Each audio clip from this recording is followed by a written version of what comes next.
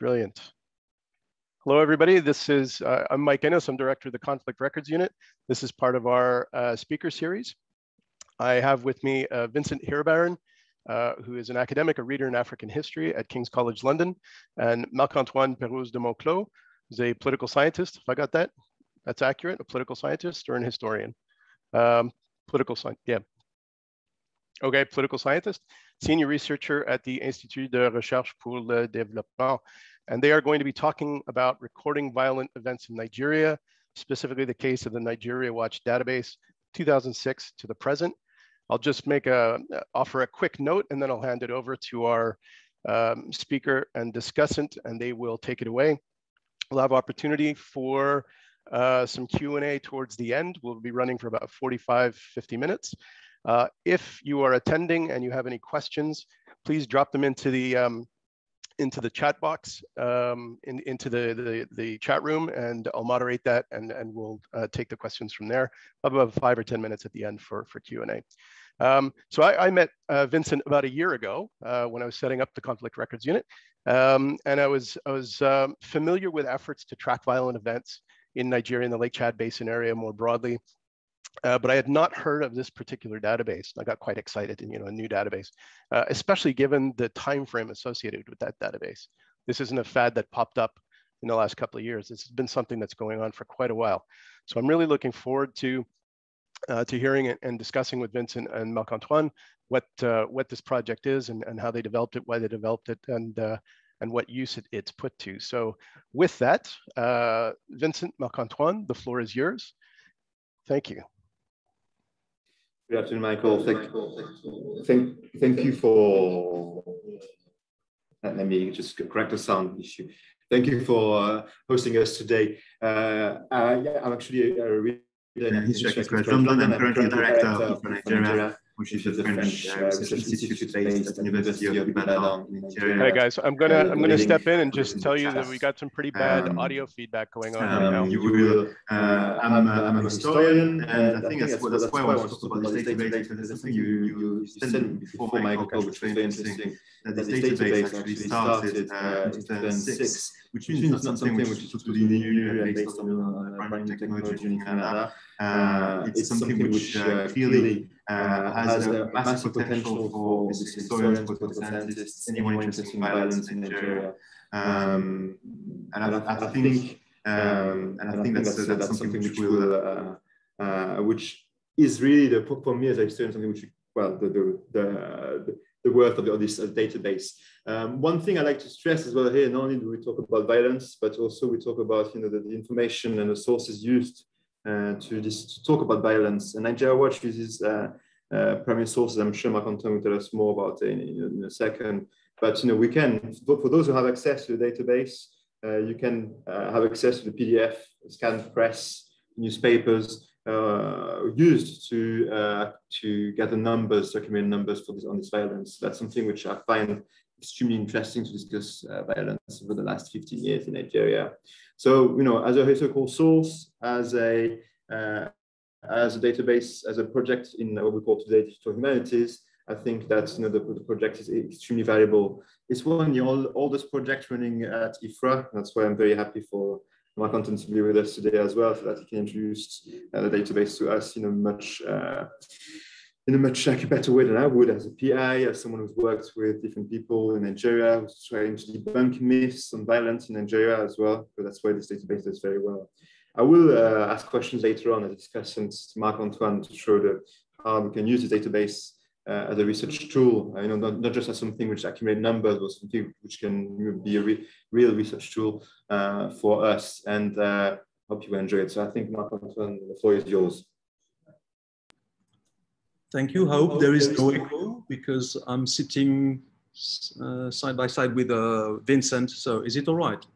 Yes. There's no echo? It's fine. All right. Thank you. Good enough. Thank you. And thank you to all for inviting me to this session.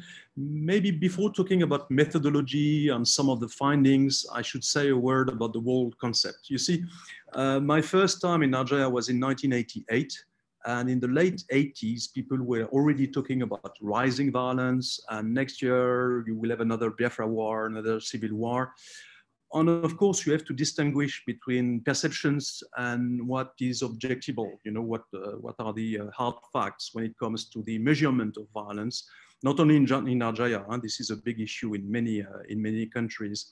And even in France, for instance, you have surveys people that show that people think that the country is now more violent. We had the attack on Charlie Hebdo, the Bataclan, and so forth. And yet the homicide rate in France has been divided by 4 since 1970. And people still think that the country is more violent. We are now in Nigeria in 2021, and I hear exactly what I heard in the 1980s, that is, violence is on the rise, we're on the verge of a civil war, and blah, blah, blah, blah, blah, blah. So from when I was writing my PhD in the late 1980s, I was trying to find figures. The usual thing, normally you go to the police and see the statistics, but it was a military dictatorship. They no longer published any annual police report. And I went to a place called the Louis Edet House, which is in Lagos. And that was at this time the headquarters of the National Police, the police force in Nigeria. And it was a kind of cavern of Ali Baba, you know, bunch of papers everywhere, reporting from this local government or another one, not compiled. And you would see that the addition were wrong in these papers. There was nothing to do with it. So basically, we didn't know where the country was going. There was no data based on evidence to see if really Nigeria was becoming more violent, in what region, was there any pattern, you know. And that's how it started in the mid-2000s. First in France, and then we had an opportunity, thanks to Defeat that supported us, to shift the database to IFRA here in Hiribarren. And that makes sense because it's now run by three Nigerian scholars who are every day working on retrieving data from open sources in the local press.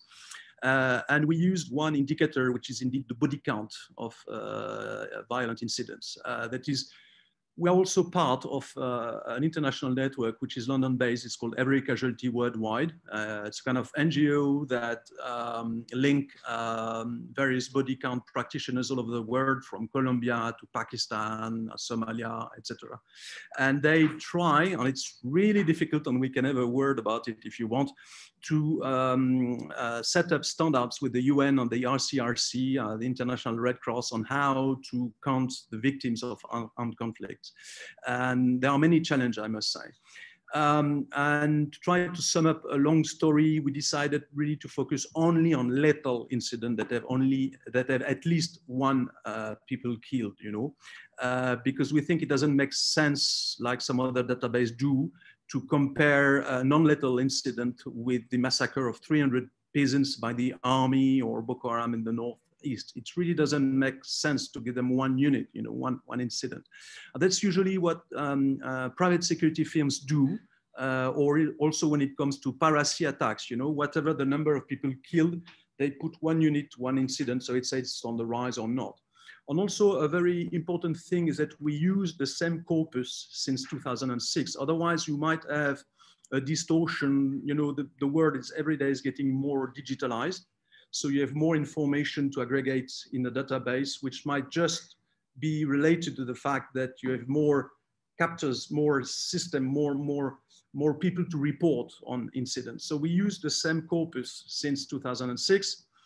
And we know we are not exhaustive at all. I mean, we're talking about a country of 200 million people, approximately. There's a census which is supposed to be done next year, but we're not sure it's going to happen. The last one was in 2006. And of course, we also to relate the number of people killed in violence compared to the growth of the population, because this does make sense. People tend to forget it. And again, the issue of the corpus is extremely important. We have gaps, and we actually investigated this gap, geographical gap. To put it a bit, I mean, I'm a bit provocative maybe. I would say that all our figures are wrong, but they are wrong the same way from one year to another and one region to another, because we rely on the Nigerian press, and which is more in the south as compared to the north.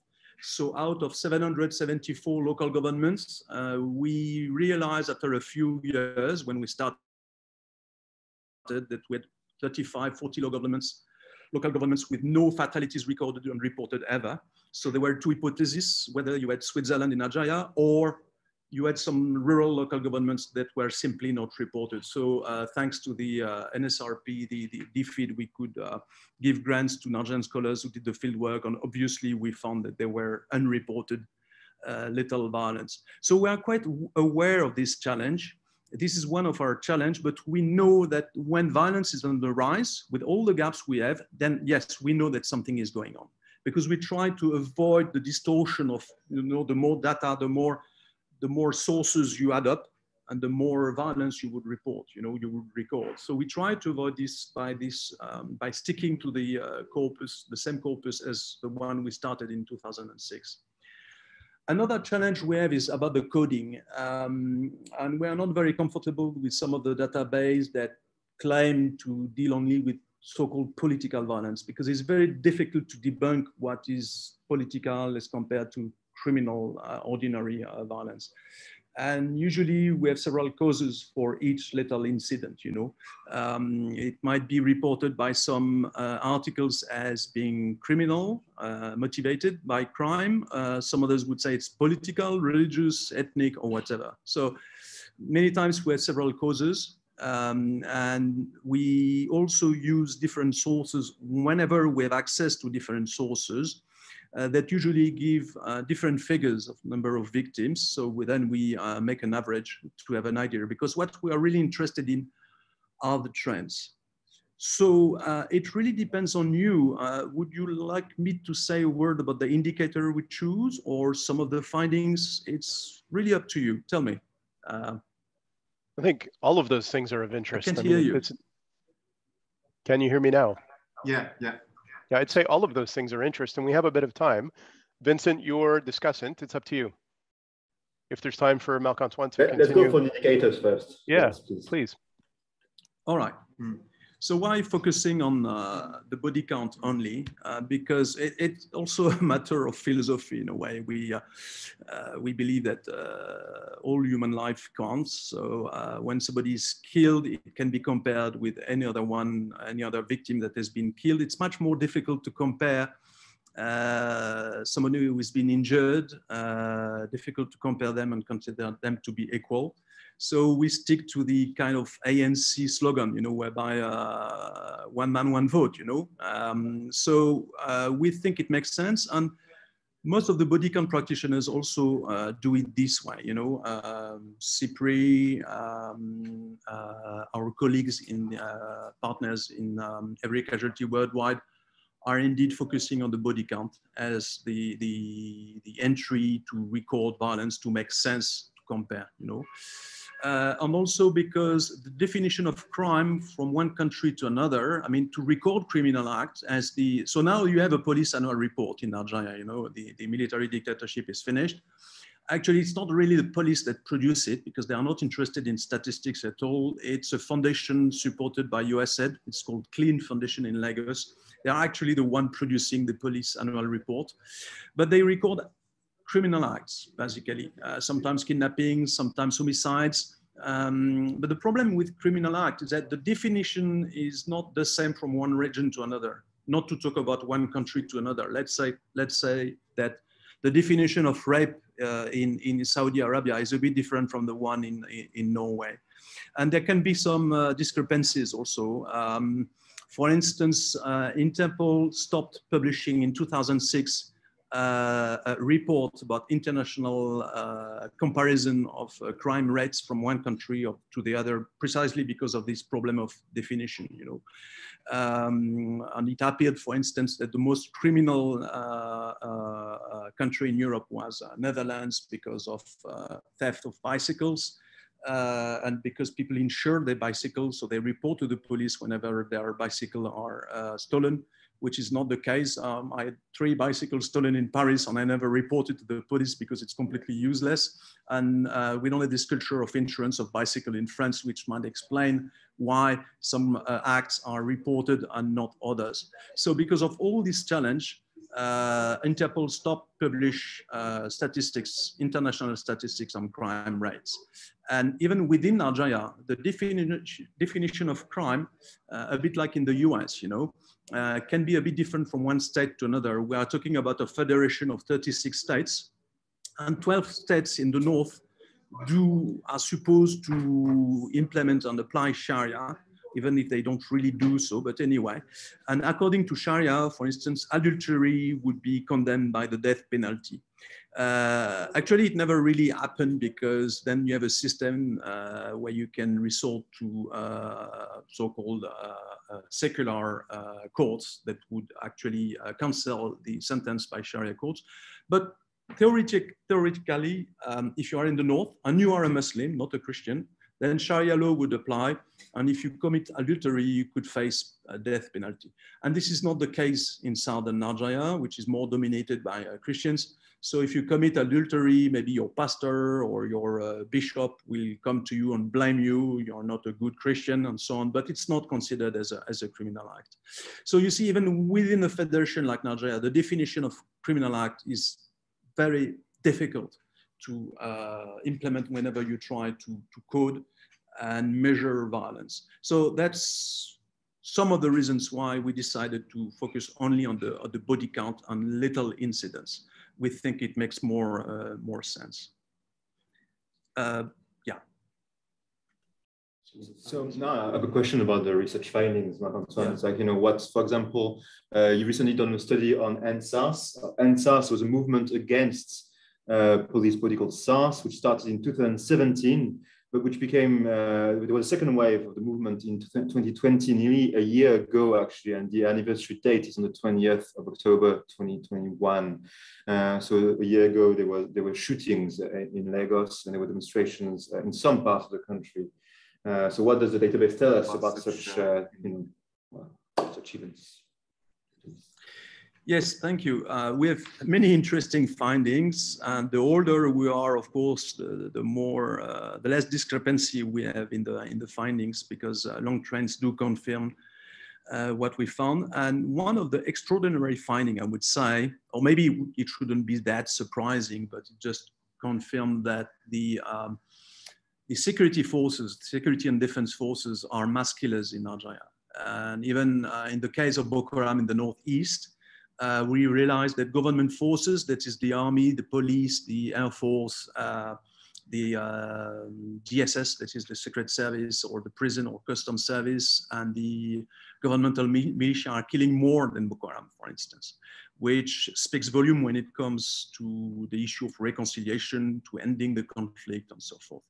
So we realized that Boko Haram or not, since we started in 2006, the incidents where the police shoot and kill, or the army shoot and kill, the rate of lethal incident where the police or the army intervene and do kill people is absolutely amazing.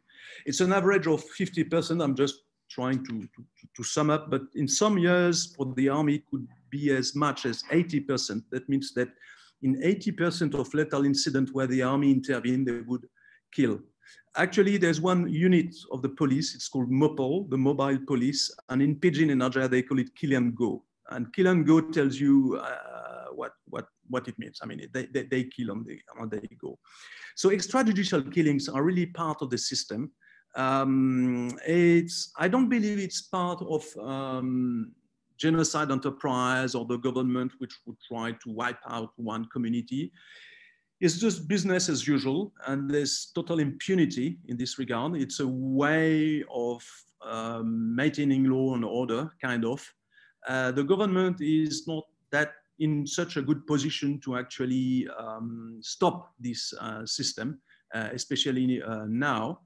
And what we realize also is that there are differences when it comes to the army or the police. Let's say that the army, of course, is better equipped with war weapons than the police, sorry. So whenever they they shoot and kill, they kill more people at the same time. Whereas the police is less equipped with heavy equipment, but they kill more often, but they kill less people at the same time. But all in all, we really have a structural problem And it appeared clearly last year with the NSAS protest against police brutality.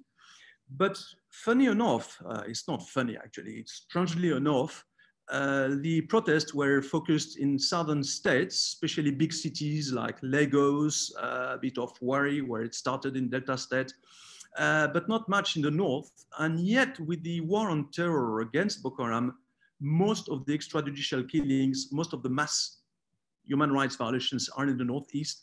And actually, we are presenting a paper very soon in Abuja with a project called Managing Conflict in Nigeria under the EU about this, why there was no NSAS protests in the northeast in 2020 when it was focused in the south, and yet mass human rights violations are mainly in the northeast.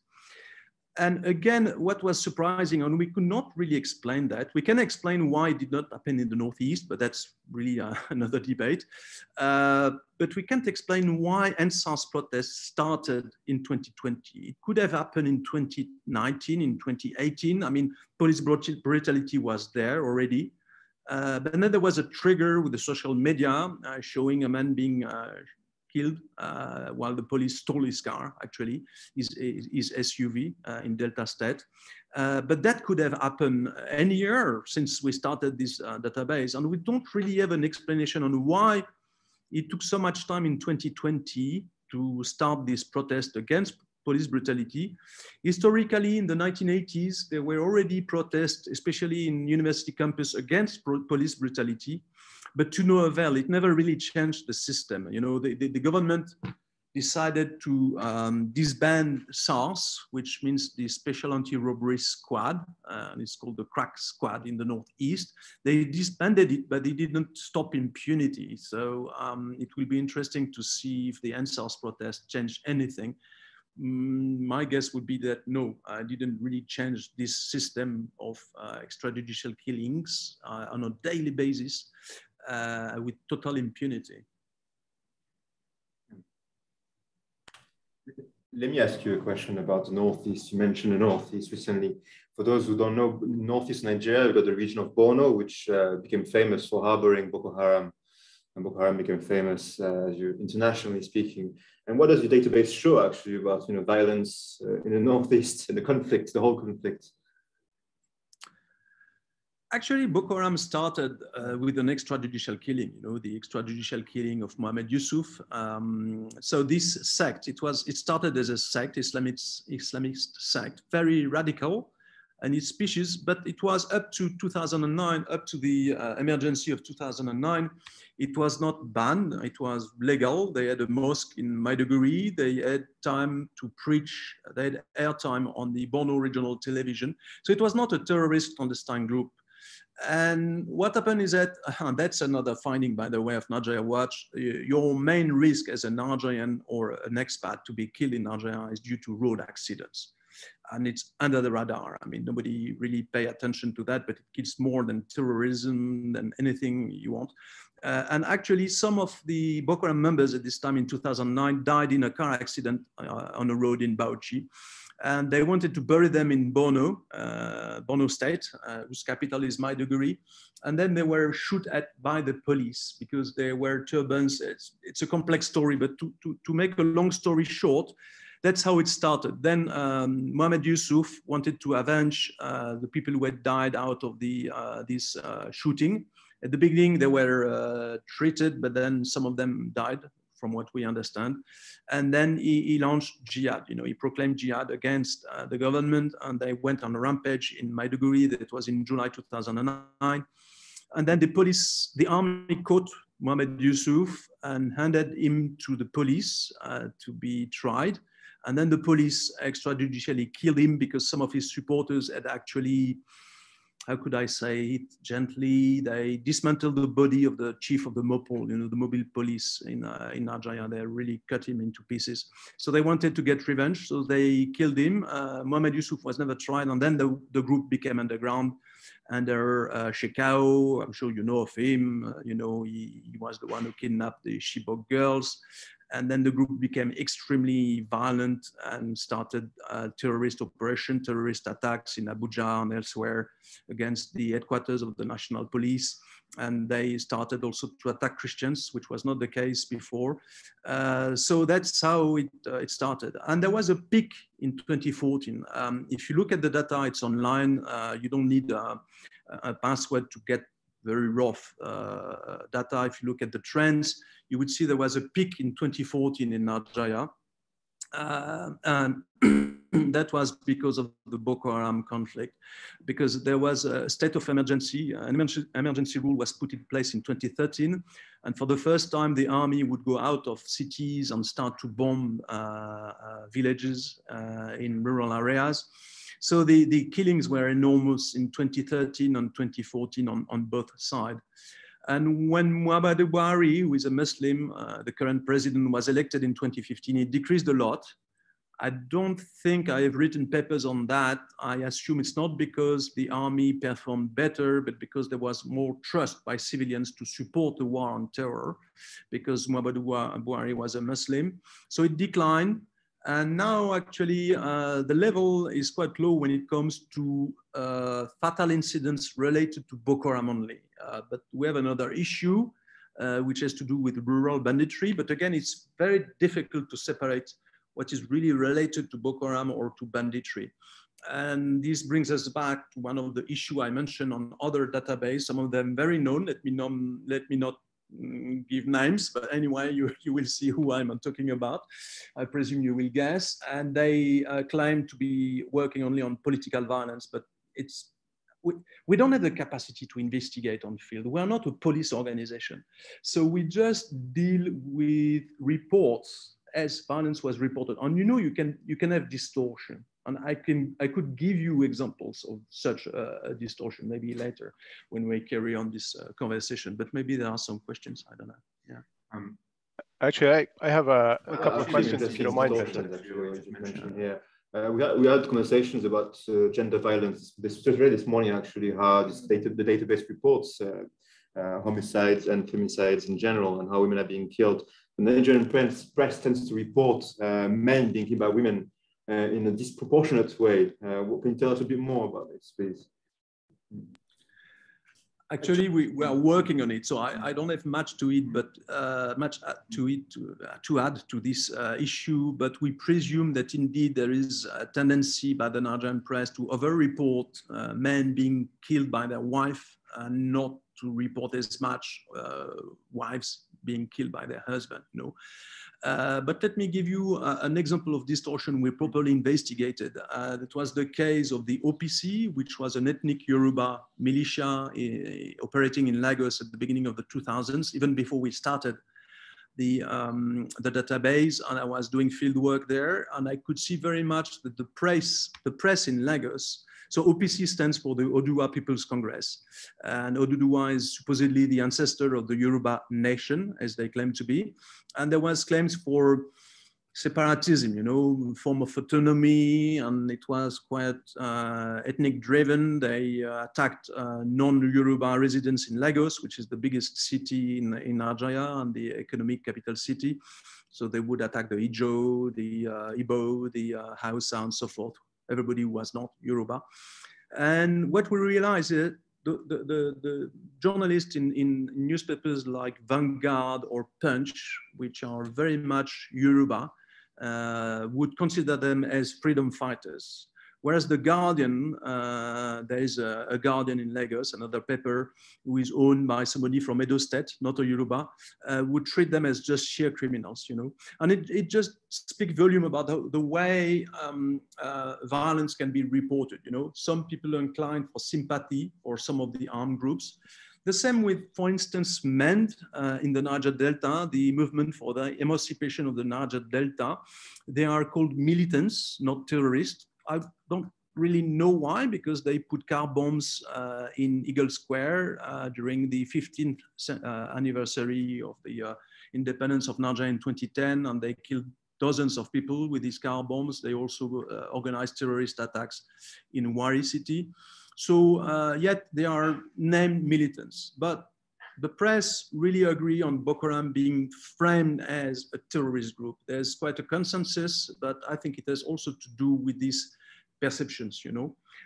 So again, the way violence is reported will impact much on the way the database will frame violence. But as I said before, we have several coding, you know, and if we use, for instance, we have one very important newspaper in the North called Daily Trust. It's actually almost the only daily paper in the North. And of course, the way they frame violence, the way they report it is completely different from the Southern press, especially in Lagos. So again, we have multiple coding, and very often what we have is a fatal incident, which is both reported as being political and criminal. There is actually a distortion in the whole Nigeria, the way people talk about pastoralism. You know, for our listeners today, for the audience, there's in the whole Sahel, there's supposed to be a competition between pastoralists and farmers.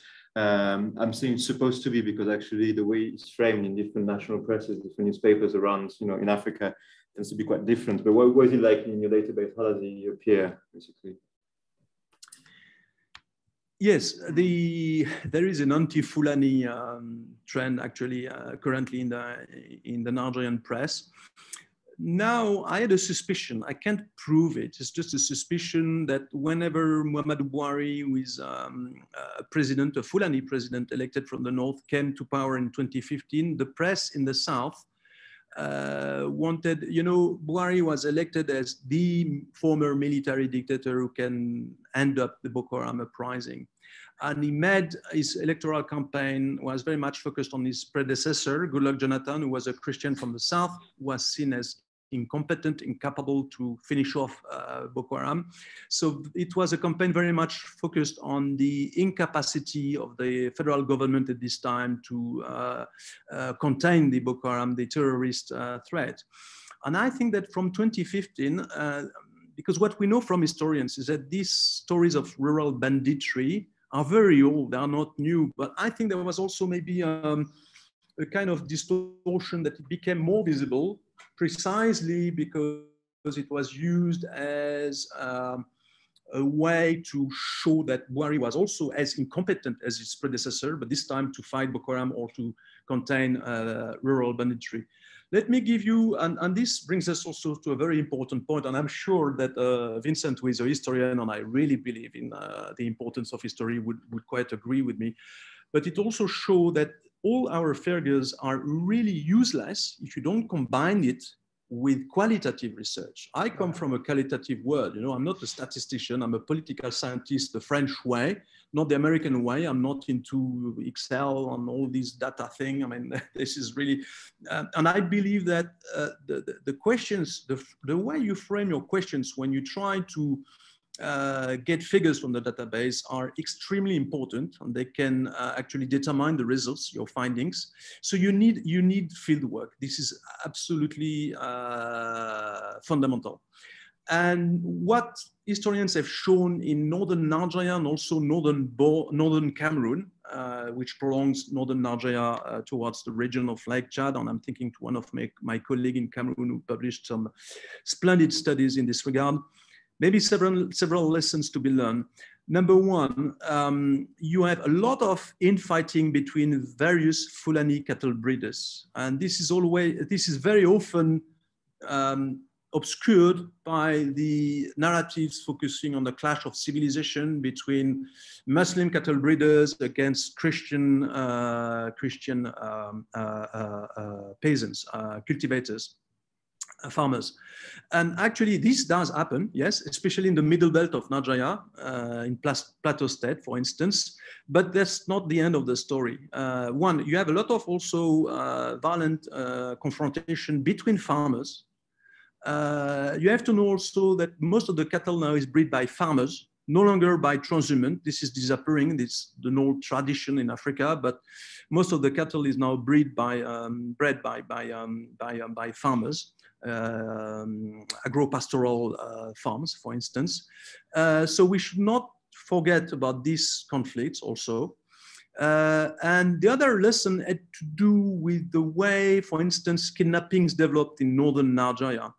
And we can date it back to the introduction, the development of banks in rural areas. And I believe maybe some of you would agree that if there's a blame always, it should be on banks.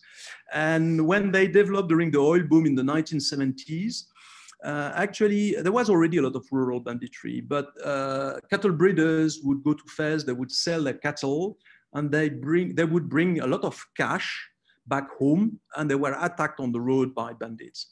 But when these banks developed, they would put the cash in the bank, and then they had very little cash with them when they would travel back home. And so bandits started to kidnap their kids, you know, to get a ransom from them.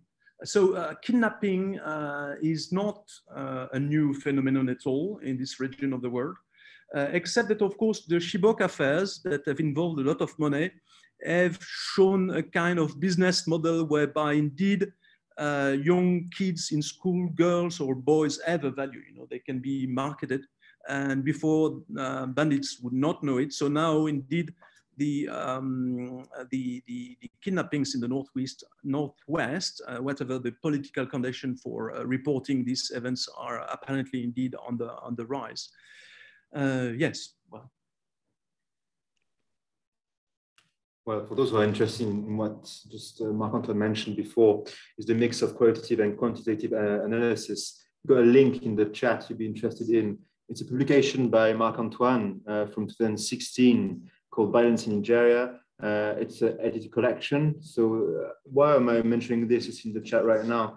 It's because actually, oh, there it is. Yeah, it's just a chance. You've got a link as well there. It's an open access book. It's a very important one for lots of reasons. One, which is quite important as well, is that Marc-Antoine works with Nigerian scholars. You know, it's a collaboration. It's not just something which kind of comes out of nowhere. And he's working with lots of, you know, researchers here in Hiribarren, but also in the rest of Nigeria. And that's, you know, something which is worth mentioning. And two is that, you know, here you can see how his methodology can be used, you know, to really have proper research conclusions. So it's not just, you know, a very kind of positivist approach to numbers, as Marc-Antoine just mentioned before. It's something that he wants to ask questions, you know, based on these figures. And I think that this book in particular, of which I have read nearly all the chapters now, not all of them, but nearly all of them. So, you know, I think this book in particular shows the potential of the database in particular. If you're looking for something a bit more like, you know, faster to read, there's also a leaflet called 10 Myths on Violence in Nigeria. And something that Marc-Antoine alluded to just in his fascinating answers to the question is that somehow there are lots of myths on violence in Nigeria. You know, it's like Nigeria, Colombia, you know, that's supposed to be a country where everything's violent and everything is like, you know, fire and, you know, just so there you go as well, specific answers based on reasoned usage of the figures obtained by the database. And I think that's where as well, you know, quite like and this kind of, it's you've got a PDF in this last link. You can download a PDF, and there you got access to very clear conclusions. I really like it. I give it to my own students in London when I'm there, you know, for them to read basically, to know that it's something which goes beyond, you know, cliches and stereotypes on violence in certain sub-Saharan countries or poor countries in general. You know, just like that as well. That's something which I think is very, very worthwhile. I wanted to end my own, you know, chat by this, but I wanted to show as well how we can mix this kind of two approaches, how Marc-Antoine mentioned to manage all of this. And I think that's why I liked it, you know, I like it as well, this database a lot, and I wanted to carry on for a long while now. I can see we've got questions already in the chat. One question by a student called Liv, who's an MA student in the War Studies department. Marc-Antoine, the question is, the way you can differentiate between drug-related violence and political violence because of the importance of drug cartels in Nigeria and supposedly maybe in some groups. Do you want to answer this question in particular? And after we can open the floor to other questions. Is that okay? Yeah. Yes, thank you for the question. Actually, we don't really differentiate. I mean, it really depends on the way it's reported. And very often you would have a little incident that would be coded as being both criminal and political. Especially if some political godfathers, as we say in Nigeria, are involved. So that's the way we would sort it out. To be frank, from what I know, from what I remember, we don't have much incident related to drug violence as such. They are not reported for some reasons, I don't know. As for Boko Haram being involved in drug trafficking, I'm extremely skeptical on this dominant narrative. It happened in Mali. We have evidence, you know, there was a plane carrying drugs from Colombia, but there was no such thing in Northeast Nigeria. And actually, if I was the head of a drug cartel today, number one, I would earn much more money as with research compared to research. And number two, I wouldn't be stupid enough to transit drug through Borno State. I mean, it's a war area. I mean, you have to dash, as we say in Nigeria, you know, to bribe people to pass checkpoints. I mean, I wouldn't use this route. No way. It doesn't make sense. And that's not where you produce drugs. Of course, we should distinguish between imported drugs, marijuana, which is produced in the south of Nigeria. And I published a very long time ago some kind of history of drug traffickers in Nigeria. And it really started in the south, not in the north. It involved a lot the military, because they had facilities to travel. And even when it comes to fake medicine, the laboratories are in the southeast, not in the northeast.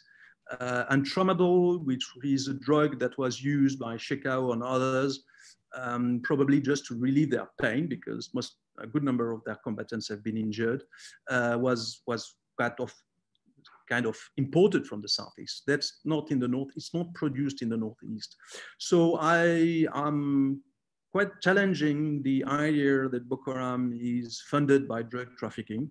We don't have any evidence. And drug trafficking, you have people who consume drugs in the northeast, but that's not where it's produced. And the dealers are not, I mean, you've got petty dealers who are usually Igbo from the southeast and who live in the northeast, and they sell drugs. But again, the drug barons are not there. That's not where it happens. Yeah. And now we've got two questions on methodology by Michael. The first one is about distortions. How do you verify information drawn from major press? And the second one is that, I guess, the fact, I think Michael has mentioned the thing about internet, I suppose, you know, the fact we've got more and more sources of the types of media in general. So that's, yes. Yeah, we can't verify information drawn from Nigerian press. We are talking about, we're a team of, there are 3 Nigerian documentalists that are working every day on this issue. We're talking about a country of 200 million people. So obviously we don't have the capacity to make any investigation and verify. So what we do, we can't cross-check, but again, we take several contradictory sources for the same incident whenever these sources are available, because sometimes we have only one source, so we cannot balance, you know, and this cross-checking with these different sources would probably take us to have different coding in the cause of the violence, and have different figures on the number of fatalities. And then we take the average, basically, of fatalities. That's how we try to cross-check, to balance the sources. But again, we don't have the capacity, and I don't think anyone has, not even the Nigeria police, to investigate all the cases that are reported in the press. That would be absolutely enormous. As for, okay, how do we cope with increased volume types of media output? Again, it's very important for us to stick to our corpus, because it does not eliminate the discrepancies, but we know the discrepancies. We know where it happens. But if you add up more sources while it's ongoing, then automatically violence would be on the rise. And it's a problem that is well known by criminologists. You know, the more cops you have, the more police you have in the streets, patrolling the streets, the more crime you have, because the more crime they can report. So it's quite a challenge. That's why we think it's very important not to rely on social media. It could be anything could be reported there. We're not saying that journalists are doing a better job when it's printed press, but at least we know where the gaps are. We know where the discrepancies are. So we rely on these mistakes to try to make something out of it. And cross-checking, investigating all these cases is, to me, simply impossible. Can you hear me? Are there any other questions? Can you hear me? Okay. I've got one or two questions for you. I was holding back from speaking too much because you had some really good flow going, and also you know, sometimes the audio is a bit unreliable. I think that's a really interesting point to sort of more or less close on, the value of a reliable and consistent methodology, and that's really interesting. It's kind of a no-brainer. It's a classic sort of antidote to how do you deal with the volume of information and kinds of information that are available to you. And the temptation is always there to grab more of it and try to make sense of more of it. And it's kind of a conundrum that, you know, all sorts of entities try to deal with. Because the information is there, they should, of course, try to use it by excluding some, by making some choices. And being transparent and consistent about that, you can have findings that maybe, or data that might be useless, but findings that are reliable nonetheless, in a sense. And that might sound a little bit confusing, but I get it entirely. You've made a much better case of it than my summary. I guess my question for you, if you want to drop the link for the database, and again, just to refresh that for attendees, is a basic one. Who uses the database and who can use it? Not enough people, I think, but it's a problem with delivering passwords. We were hacked, you know, so it's, I mean, we are really a low-cost database. So, and we are a total, I'm a total disaster when it comes to marketing the database. So, even the website is not as nice as it could be. I'm very much aware of that. So who use it? Norwegian scholars. We used it, some development agencies for some of the, I used to be a Chatham House fellow. So we used it also for some of their reports. We used it for some of the reports, unpublished reports for the World Bank. For the, oh yes, there's also one for the French Development Agency on the crisis around Boko Haram, on the crisis around the Lake Chad region. I could put you a link, but I can't do that while I'm talking. So yes, you have different users. I would say that today, maybe the majority are Nigerian. I never really calculated that. Yes. Okay, that's great. I think we're probably getting close to the end of our time. I don't see any other questions. So I think what I'll suggest is we close out. What I will say is that we'll do a little bit of marketing for you, the way we do with all of these events. The video will be available on YouTube shortly once the Department of War Studies has done its magic. And I think the book, your book on qualitative and quantitative methods, of course, it's something we want to call every student's attention to, every researcher's attention to. If you want to hold it up again, just for the audience, then go ahead, a little bit of free publicity. And we can certainly include a reference to that when we're drawing attention to this talk as well. Conflict Records Unit, we deal with a lot of different kinds of sources and uses of sources and issues around the uses of those sources. And of course, as academics, we're always interested in the methodological aspect of doing that kind of work. So this is really interesting to me. I will definitely take a look at this as well. Vincent, Marc-Antoine, thank you very much for your time. I think we can probably, if you want to have the last word. Thank you. Thank you very much. Yeah. All right. Those are good last words. With that, thank you. And I'll stop the recording. Thank you. Have a good day, guys. Yeah.